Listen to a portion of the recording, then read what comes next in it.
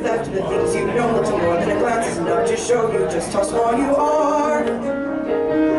When you're way up high and you're on your own in a world like none that you've ever known. The sky's lead, the earth is stone. You're free to do whatever pleases you, exploring things you never dare, cause you don't care when suddenly there's a big, tall, terrible giant at the door. A big, tall, terrible lady giant sweeping the floor.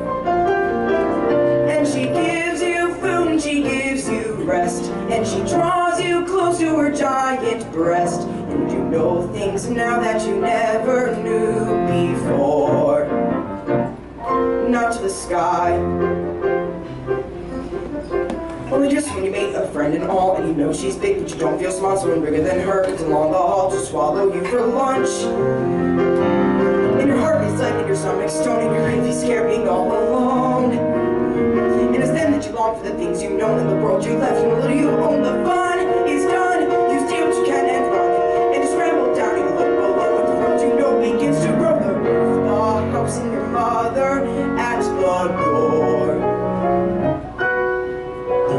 The house in the world you never thought to explore.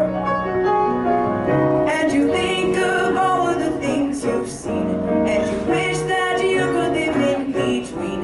And you're back again, only different than before. After the sky, there are giants in the sky. There are big, tall, terrible,